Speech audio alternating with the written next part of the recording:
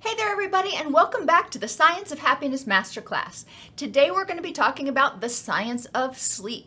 I'm your host, Dr. Elise Snipes.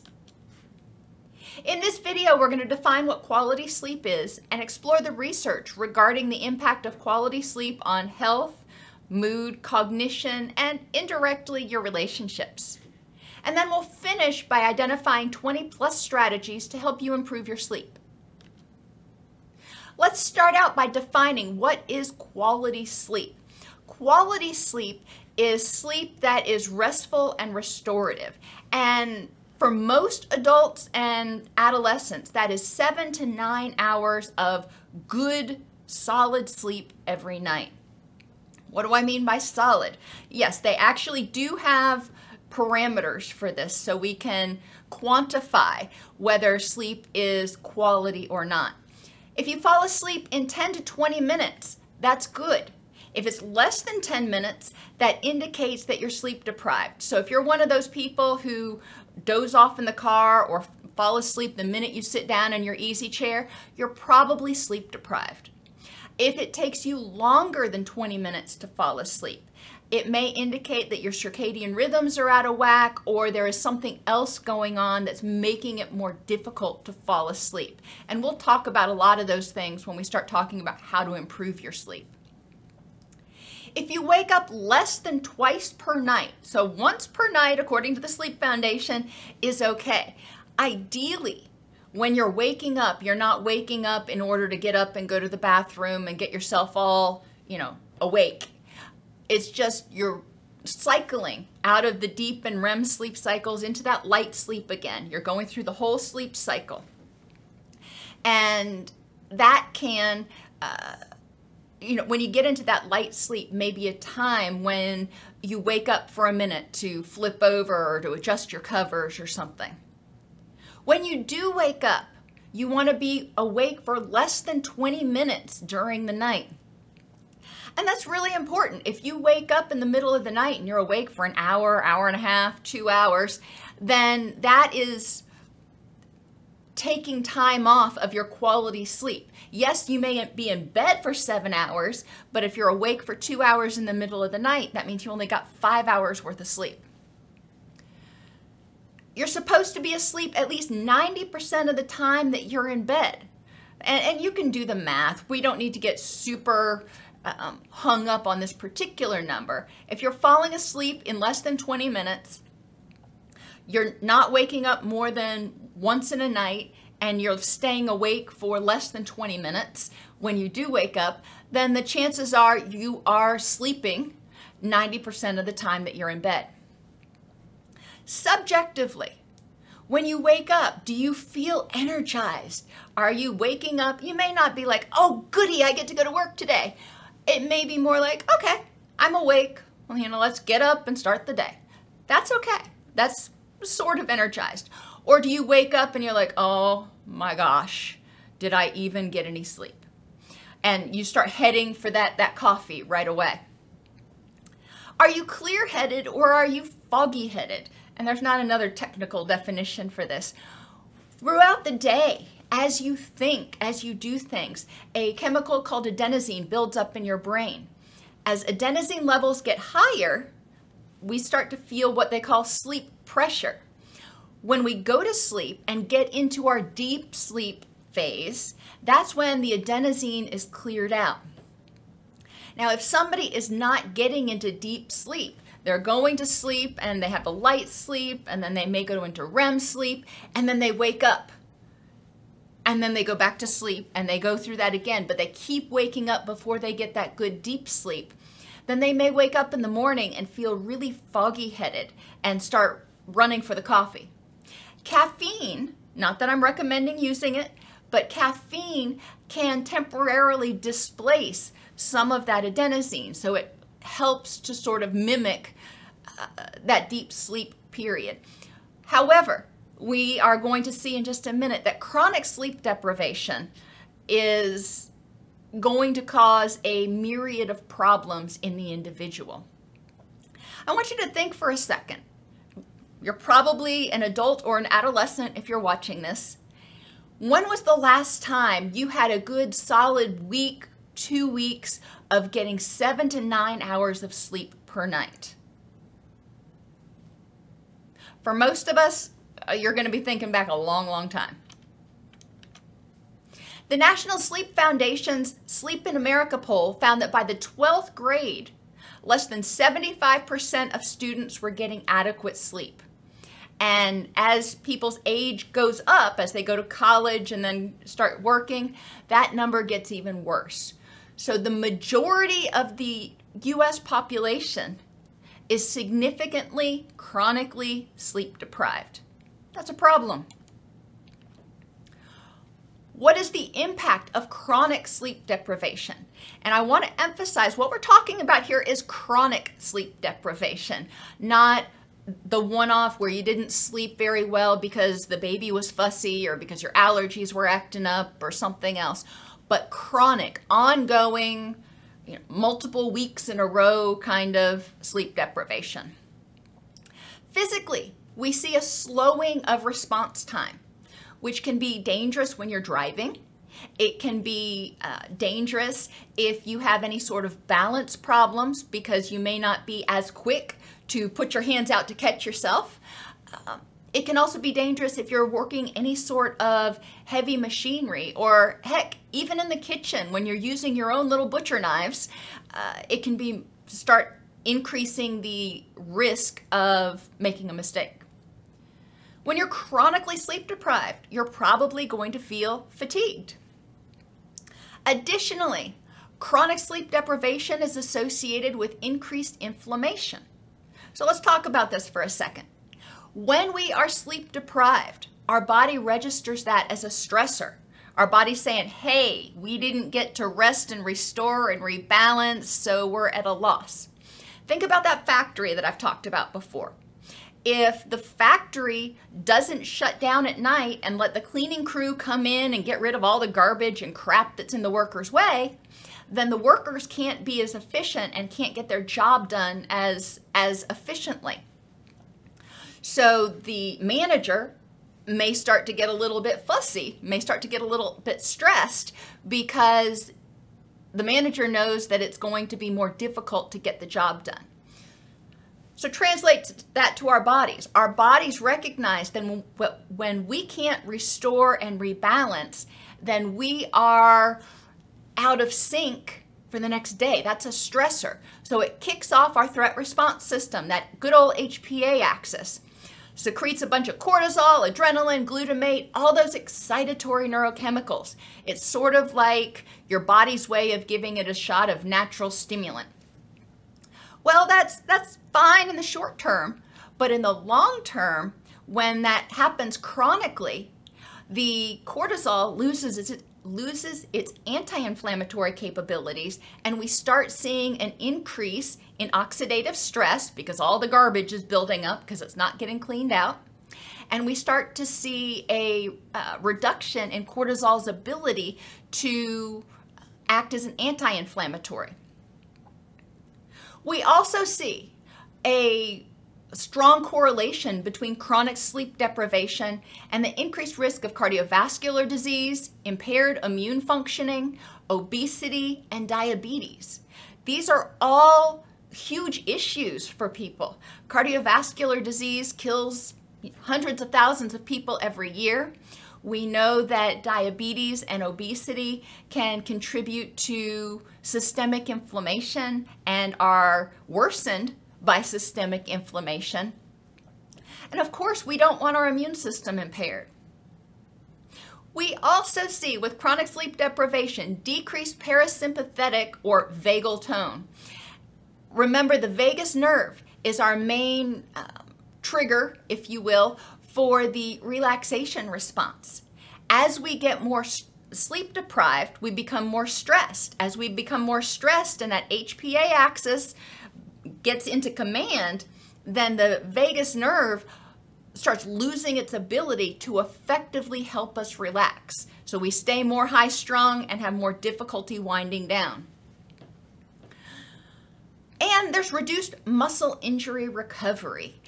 This is an interesting thing to note. Even if you're not a fitness enthusiast, anything you do uses your muscles, and whether it's cleaning out your garage or planting in your garden or doing whatever you're doing, if you feel sore afterwards, not injured, but sore, that indicates that you have some micro tears, some micro injuries in your muscles, which when they repair is going to help them be stronger. But if you're not getting good enough sleep, then it actually may work against you, and those micro tears won't heal as quickly, and we may even see loss of muscle in people who are chronically sleep deprived. In terms of your affect or your mood, chronic sleep deprivation is associated with a significant increase in depression and anxiety. Let's go back to the HPA axis. Chronic sleep deprivation is associated with increased inflammation. Increased inflammation is associated with increased depression. Chronic sleep deprivation is associated with chronic activation of that stress response system.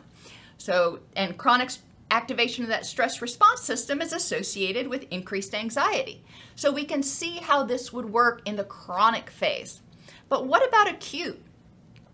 And I'm not recommending sleep deprivation, but it is interesting to note in the research that people who were depressed felt some symptom relief after brief acute sleep deprivation periods. So 1 night, 2 nights of acute intentional sleep deprivation actually improved their mood.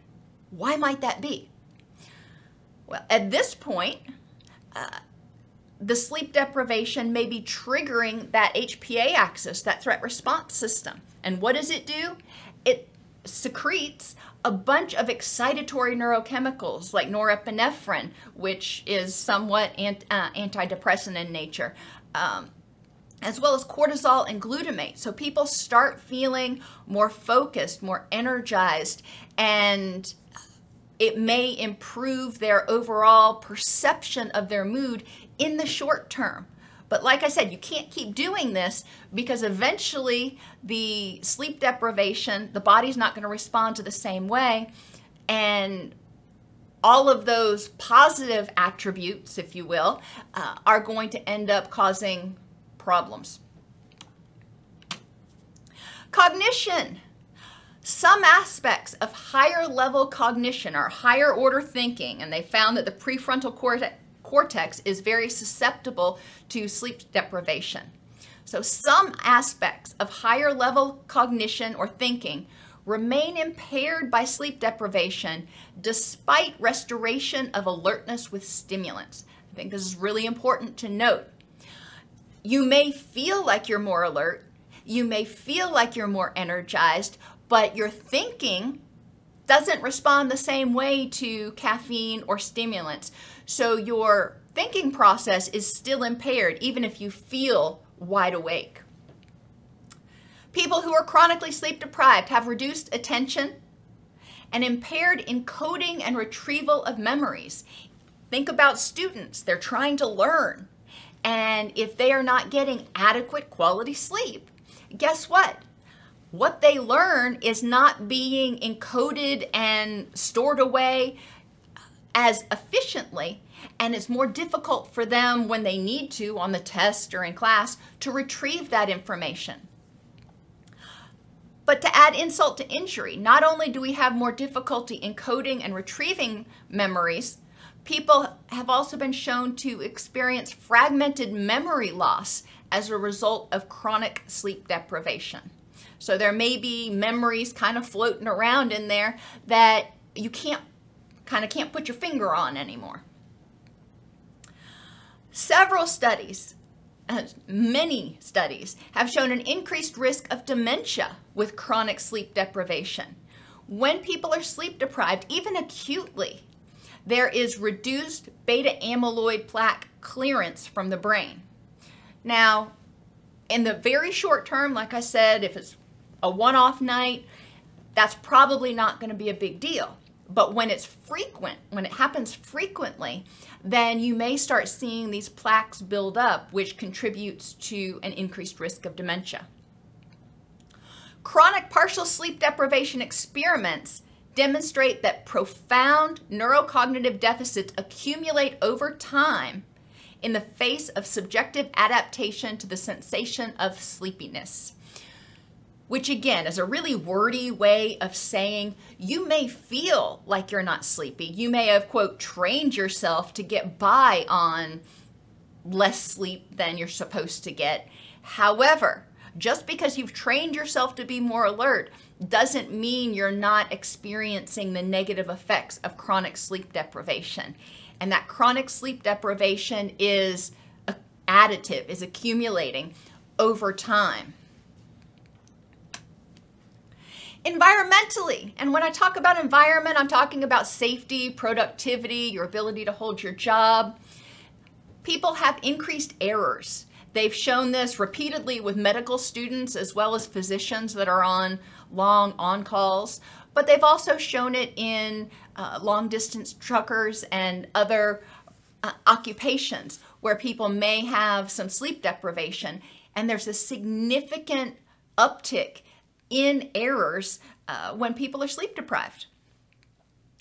Another interesting thing that I found was that when we are sleep deprived, our coordination is reduced. People have reduced gait control, which can lead to increased falls. This is especially important for people who are frail or elderly.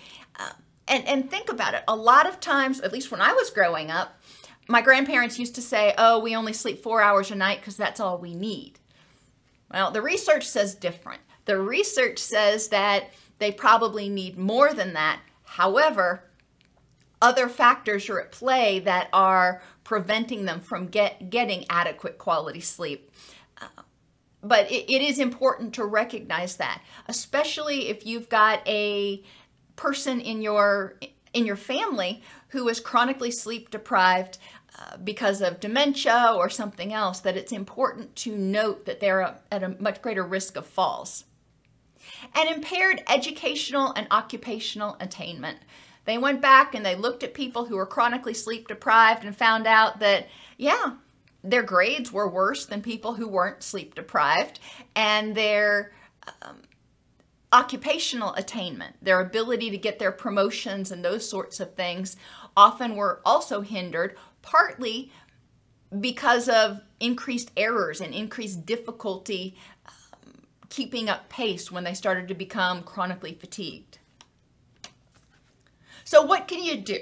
Hopefully, I've presented the case that sleep deprivation is a big problem, and we need to do what we can to improve our sleep quality as well as sleep quantity. Strategy 1, get a physical. Why am I saying this? Because things like an enlarged prostate or a thyroid that is malfunctioning can contribute to sleep problems, and there are treatments that are available that can help reduce some of that. Circadian rhythms are really important. Circadian rhythms are set more than just by when the sun comes up and when the sun goes down.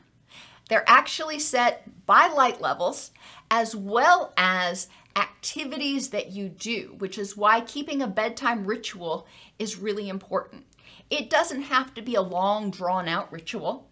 It can be, doing the same things 15 minutes before you go to bed, but it cues your body. Think about children. When they're younger, they go to school, they get out at 3:30 or something, then they come home and play, or they go to after-school care or whatever, then they're picked up, they eat dinner, they take a bath, they read a story, and then they go to bed. That is their routine. So as soon as they eat dinner, for a lot of them, that's their body's signal that, hey, okay, that whole sleep thing is getting ready to start pretty soon.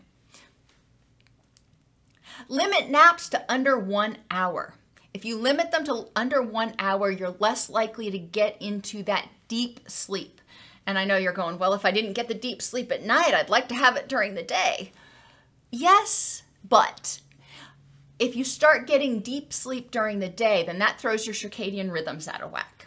So if you need to nap, limit them to under 1 hour. There were a couple of these studies that I looked at, meta-analyses, that found that people who were acutely sleep deprived, they missed, for whatever reason, they didn't get enough sleep one particular night, they found that those people did have increased focus, attention, and reduced errors if they took a short nap or a short relaxation period in the middle of the day, generally like right after lunch. Nutrition. Hydration is really important for your body to function.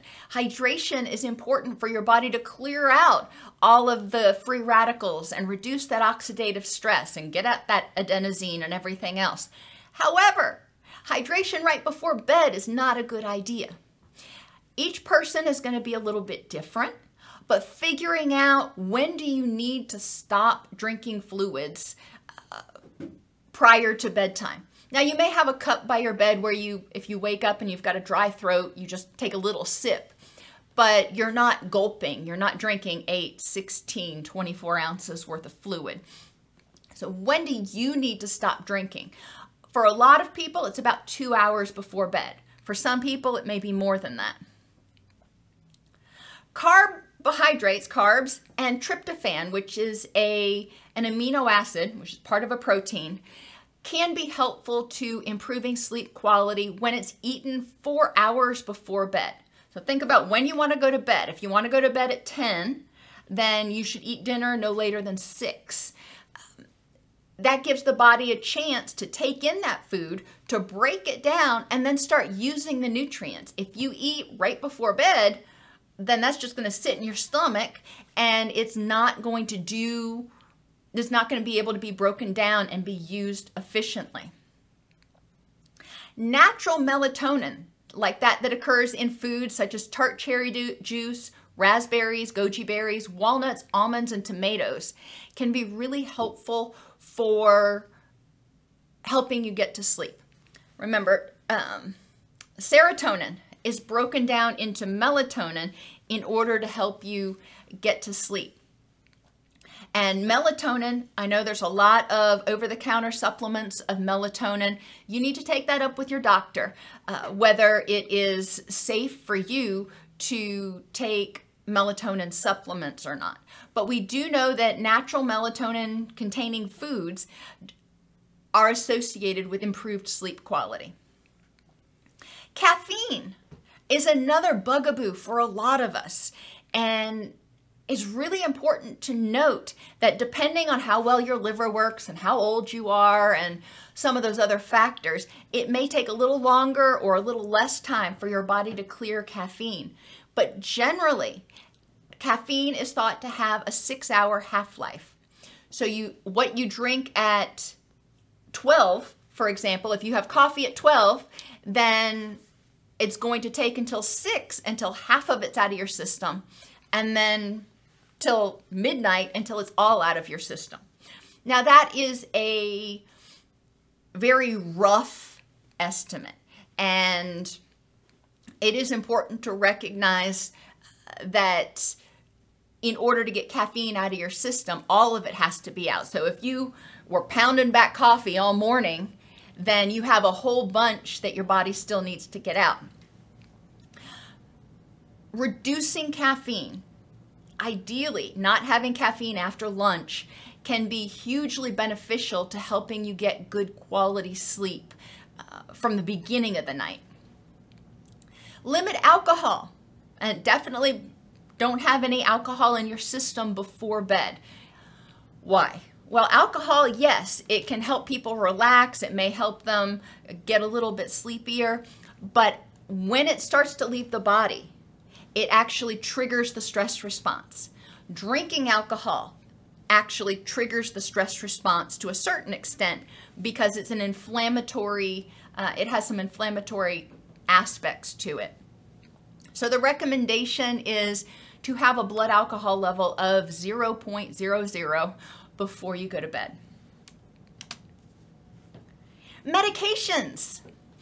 Now, has been, and there continues to be, a lot of research about antihistamines and anxiolytics in terms of their impact on your ability to get quality sleep and their contribution to developing dementia later in life. Antihistamines in 2018 and 2019, studies found that most antihistamines, like over-the-counter antihistamines, were likely not associated with a significant increase in dementia risk if they were not used consistently for long periods of time, like multiple years every single night. Benzodiazepines, these are your anxiolytics or your anti-anxiety medications. The short-term benzodiazepines, think Xanax, are associated with a greater risk of developing dementia. But the longer-term benzodiazepines are actually associated with improved sleep quality. Not saying what to do. This is something you got to take up with your doctor. However, it is important to recognize the difference that not all benzodiazepines and not all antihistamines are created equally. Exercise. Exercise has been found to improve sleep quality. However, if you're going to exercise in the evening within 4 hours of bedtime, they suggest low intensity exercise. Why? High or moderate intensity exercise increases cortisol. It kicks off that stress response system, increases cortisol and glutamate and norepinephrine and adrenaline and all that stuff, which has to be removed from the system, if you will, before you go to sleep. Low intensity exercise, which is defined as between 40 and 50% of your target heart rate, an easy walk, or gentle yoga, stretching. Those things actually reduce cortisol levels and reduce your stress hormones. So if you must do something close to bedtime, something that is gentle, for most people has found to be more beneficial. However, I will note, because I know some of you are going, that's not me. There are some people who can exercise really intensely and it just wipes them out and they come home and they can go right to sleep. So there are no one-size-fits-all recommendations. You need to figure out how your body works. Respiratory vagus nerve stimulation, i.e. deep diaphragmatic breathing, has also been found to improve sleep because it triggers the parasympathetic response. It triggers the vagus nerve to help you start relaxing. Deep breathing can be really helpful when you lay down in bed, get comfortable. Take a few deep diaphragmatic breaths to sort of clue your brain in that it's time to start relaxing. Affective, emotionally, or cognitively.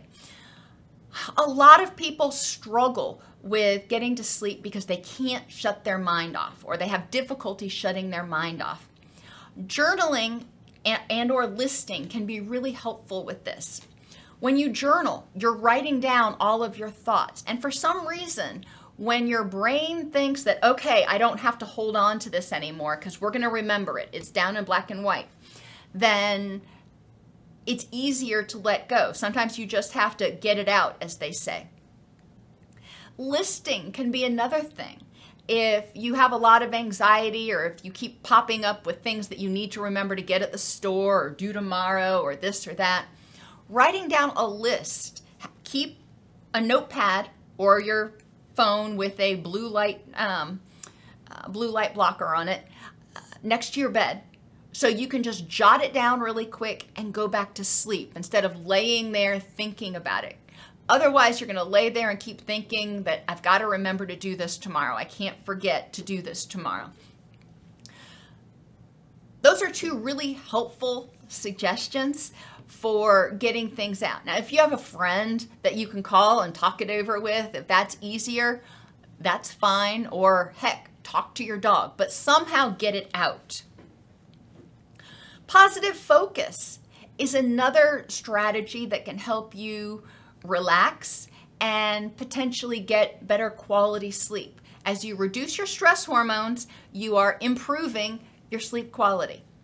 Positive focus means just spending 5-10 minutes as you are getting ready for bed, thinking about the things that went right that day, things that were good that day, things that you're looking forward tomorrow.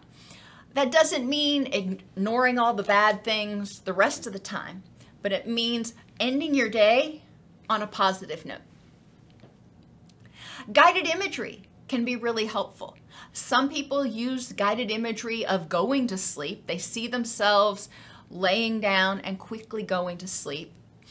Other people use guided imagery that helps occupy their mind, which quiets a lot of the ruminations. It quiets a lot of the repetitive or intrusive thoughts. When you were a kid, your caregivers may have told you to count sheep. Close your eyes and envision the sheep jumping over this fence. That's guided imagery. As adults, we can use guided imagery that's a little bit more ornate or elaborate if we want. We can use our own guided imagery where we talk ourselves through a situation and we notice in our mind, we notice all of the different senses. 5 things we see, 4 things we hear, 3 things we smell, 2 things we feel. Or you can actually get recordings, guided imagery recordings, and somebody else is walking you through a particular scenario. Some people have difficulty staying focused through the narrative guided imagery. They prefer to do it themselves because that occupies that verbal part of their brain. The verbal part of your brain is going to, what you're focusing on, is going to drown out any other intrusive thoughts that try to come up, or you can easily, a little bit easier, turn your attention back to that scene. Avoid potential stressors 2 hours before bed. You know what your stressors are. The news, social media, email, or other input, as you define it, anything that is going to cause you additional or excessive stress. Don't do the bills 2 hours before bedtime. And social media can be funny. It can be relaxing for some people in certain situations. However, the chances of running afoul and running into something that actually triggers your stress response are pretty high just based on the algos that social media uses. If you can avoid it, stay off of social media 2 hours before bed. Environmentally, don't go to bed until you're sleepy. If you go to bed and you're wide awake and you start getting frustrated because you're not sleepy, that's triggering that stress response. Get up, do something else, and then go back to bed when you start getting sleepy. Reserve the bedroom for sleep and intimacy only. That's not where you go to fight with your significant other. It's not where you do your homework. It's not where you pay bills. It is for sleep and intimacy only. This keeps the bedroom from being associated with stressful memories. Keep it cool, dark, and quiet. Your definition of cool may be different than other people's definition of cool. But in order to get sleepy, when we trigger that relaxation response, it lowers our body temperature, and we need to be able to assist ourselves in lowering our body temperature. Because our circadian rhythms are partly set by our pineal gland, it's important to keep it as dark as possible. And that includes night lights. That includes if I have an air purifier in my bedroom that for some unknown reason, they decided to put a blue light on it to indicate that it's on. I'm like, why blue? Why not red? Red would have been much better. Eliminate as many sources of blue light especially, but get it as dark as possible. Wear a sleep mask if you're able to do that. And keep it quiet. That means quiet from road noise. That means quiet from your significant other or your dog snoring. That means don't have the TV on all night long. It means try to block out the neighbors if they're making a lot of noise. That's a big ask for a lot of people. There are noise canceling headphones. There are earplugs. Some people don't feel safe if they can't hear, so those aren't options for them. So it's important to figure out what works for you. White noise machines work for some people. Other people find white noise machines annoying. what works for you. Address allergens in the bedroom. If something is making it hard for you to breathe or making you cough throughout the night, you're not getting good quality sleep. So get those allergens out. Consider aromatherapy. Valerian, lavender, chamomile. Those are 3 very common sedative essential oils. You can do more research to find essential oils that you find calming and relaxing. Avoid blue light 2 hours before bed. Now, blue light comes from the sun, blue light comes from our televisions and any of our electronic devices, so avoiding blue light can be really difficult. Try getting blue light blocking glasses. They sell glasses now that look like reading glasses. They're perfectly clear, but they block the blue light. So that is one strategy you can use during the day. You can get blue light blocking apps for your smartphone and your computer. You can get special screens that go over your television or your computer to also block the blue light. Consider changing your bulbs in your whatever room that you spend time in right before bed to 2000 Kelvin 25 watt bulbs. So you're making it dim and you're making it yellow. And a lot of the 2000 Kelvin bulbs are actually technically designed to be put in a porch light to repel moths and bugs and stuff, but they are plenty bright enough. Think about the old-fashioned candles. They're plenty bright enough to illuminate the room without increasing your alertness. During the day, however, you want to have 6500 Kelvin and 100 watt equivalent bulbs during the day. And that makes it really bright. And it's important to remember that lux and lumens are a little bit different. The further away the light is, no matter how much brightness it's putting out, it disperses. So you want to have those bright bulbs closer to you, whether it's a desk lamp or an overhead chair lamp or something like that. Exposure to those bright white, really bright bulbs during the day helps set circadian rhythms. Get bright natural light upon awakening. So that's that 6500 Kelvin or 100 watt equivalent. If you've got to do it with bulbs, like in the winter when we only have 12 hours of sunlight if we're lucky. Pay attention to your mattress ergonomics as well. If you're not sleeping in a comfortable mattress, if you're in pain, or if you're sleeping in a mattress that has a divot in it, then you're likely not going to get adequate quality sleep.